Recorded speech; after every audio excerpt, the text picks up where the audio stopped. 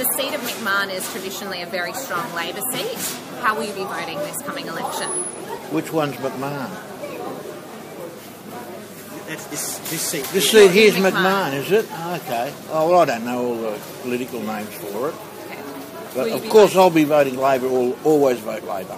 And has that changed since last night? Were you going to vote Labor? Of course. It is. No way in the world I could vote Liberal, especially Tony Abbott. Maybe Turnbull, but no way with Abbott. Why? They're only interested in helping the rich.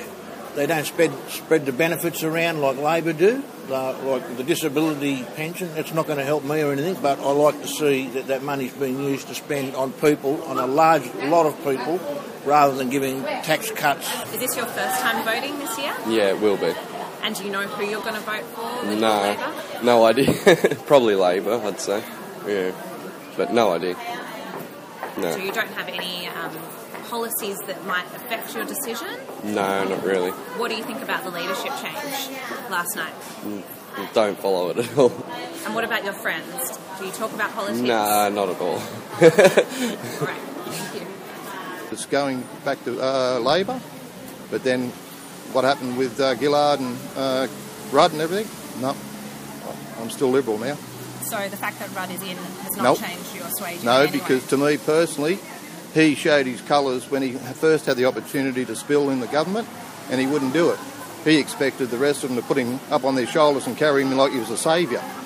And to me, that was a sign of not a strong man, as far as I'm concerned. I'm not sure how it will impact me now, so I'm not really sure. And what about your friends? My friends?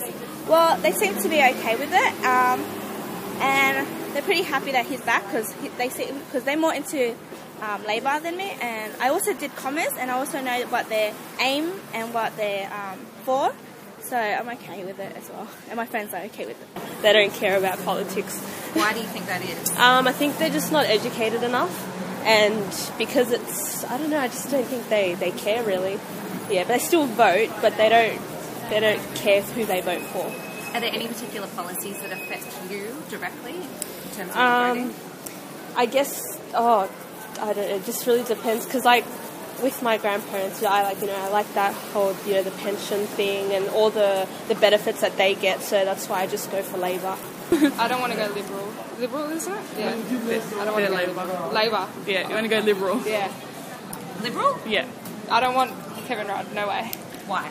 Because I just... In-house fighting. Yeah. If they can't decide who they want, why should we help them decide, you know what I mean? I don't know. It's the same. Yeah. They're so confused about that. They're more concerned with that than what's better for our country and stuff. Like, it's more in-house fighting than sorting out what we need and stuff like that.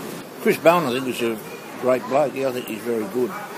Pity to lose Peter Garrett too. I'm sorry to see him go because I like Midnight Oil.